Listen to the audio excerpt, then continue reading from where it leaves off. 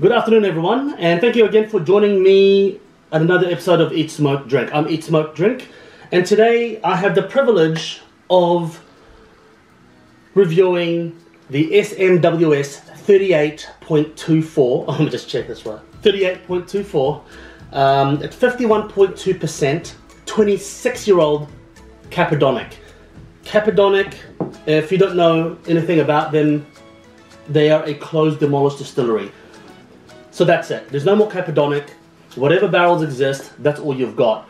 Every time I review a closed distillery, and I've only done one or two, because they're usually quite pricey. It's always a real privilege and it's always a real experience to do that. And this is a 26-year-old iteration of the SMWS X-Bourbon refill barrel to review today.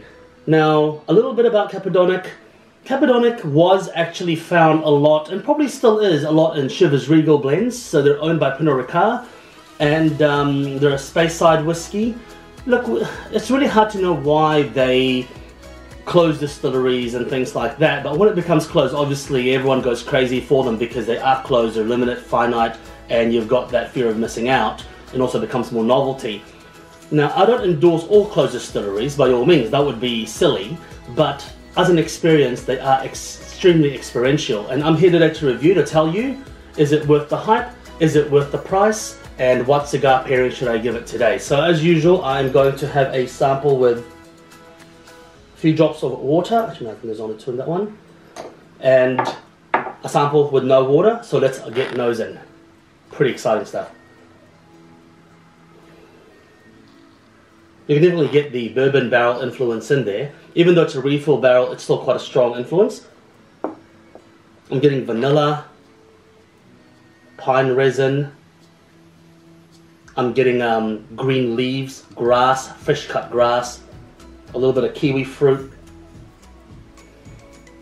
And I'm getting this might sound strange, but I'm getting a really weird smell in the back end of it. Almost like incense. It reminds me of going to like a Chinese temple or a temple in Asia, and then you have that incense smell. So it's not a smoky smell, it's just incense.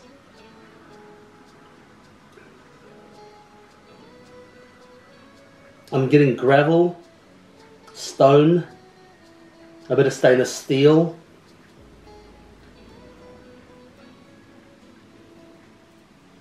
There's a fruit in there that I can't quite make up, but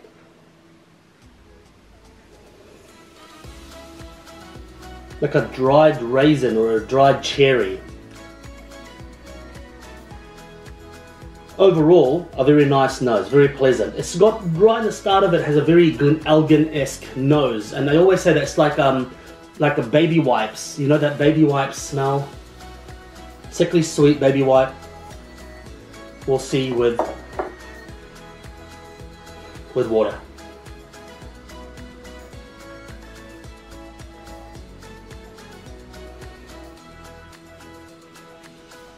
Very interesting with water. The fruit goes away. Actually, I'm not getting much on the nose with a few drops of water. It changes so dramatically. It's actually becoming a little bit clinical. A few more swirls and now you start to get something. Okay, here we go. So the pine needles are coming back. And that incense smell is getting really strong. Talcum powder. I'm getting talcum powder. A chalkiness. I'm getting leaf litter. I'm getting leaf litter with a water sample. It's quite clear. It's like walking through the bush, pick off some leaves, and you just smell that damp leaf litter. A bit of rusty smell as well. I'm getting a bit of rust. I don't know what that's about, but I'm getting rust.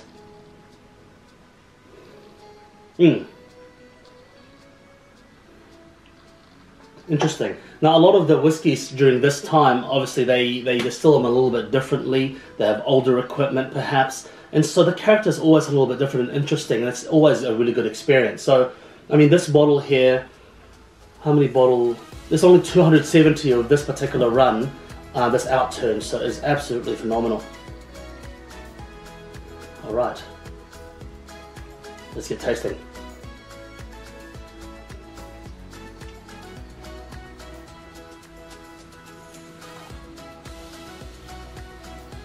Ooh, there's some heat to that. There's some heat to that. Ooh.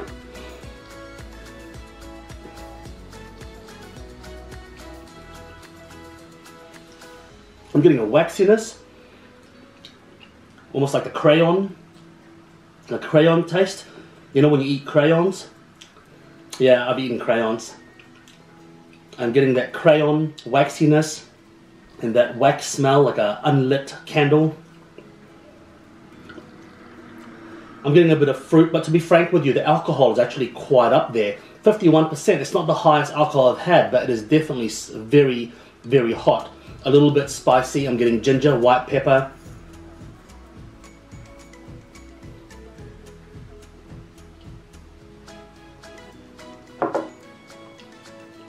We just have to take that last sip.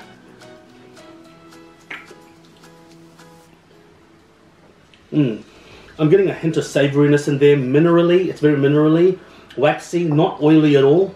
Vanilla, toffee. I'm getting a little bit of dark chocolate coming through, which is very interesting. Like quite a dark chocolate. You know how dark chocolate has a slight salinity, slight savouriness, but it's like the cusp of savoury and sweetness. It's like that. That's a treat. Let's try that on with the water.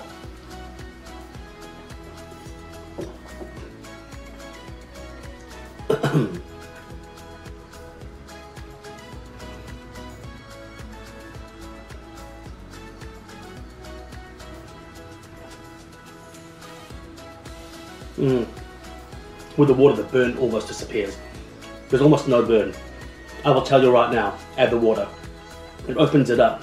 I'm getting much more intensity of flavors. In fact, the flavors that I'm getting is actually similar to this one, but the alcohol masked a lot of it.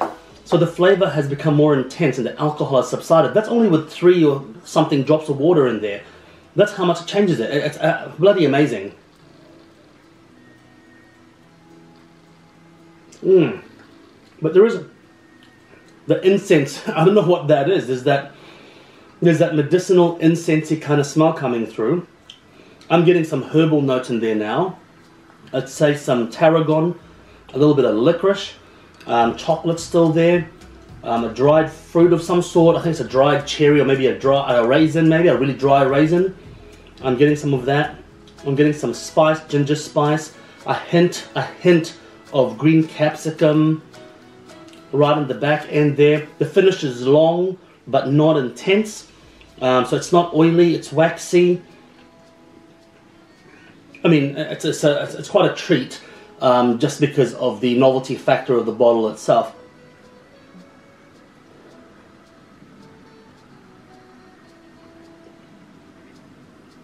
Oh man, I'm getting a bit of fresh cut grass there as well. A bit of resin, a bit of that leafy resin. I'm not sure if it's a pine resin now, but yeah, I think it's probably a pine resin. You know when you touch a pine cone or you pluck some pine needles and you get that resin in your hand? You know, it's like that. That's what I'm getting, the picture that I'm getting in my head. Outstanding. Outstanding whiskey from an experiential point of view, definitely outstanding. Cigar pairings for this. Oh, look, I'd say it's quite a robust whiskey. It can probably handle most cigars, but just the luxuriousness of it, and I don't know if that's just me, but when I have a luxurious whiskey, something rare, I will always pair it with something rare as well. So I will get myself something that's quite ultra premium because I want the experience to be ultra premium. That's just me. I'm a bit OCD in that regard. But this will handle pretty much most cigars because it is quite a robust whiskey. By all means, it's not a mellow whiskey at all. This will really, really shake you. In terms of would I buy this again? Well, yes, I would. If I had the money to just fork out like that, yes, I would. This one was actually a shared bottle buy with a whiskey group, and I mean, this will probably retail at about $600 to $800 US, $600 to $700 US if you were to find it. I don't know if that's easy to find. It's only 270 to spread across the world, right? So, but this is about at least, it'll be at least 600 or 700 US. So yes, I would. I mean, if you could buy something like that, why wouldn't you? But it's not something that I would have every day or just casually. I mean, I'm not baller enough for that. But it is outstanding, and it is a hell of an experience. Thank you very much for joining me today, and let me know your thoughts. Have you had a Caperdonich before, the SMWS, or have you had another Caperdonich before? Let me know your thoughts on Caperdonich and what your impressions are. And thank you for joining me, and please, I'd love you to hit subscribe and that bell so you can keep up with new episodes that I have of more whiskies, more cigars, and just more indulgent stuff. See you again next time.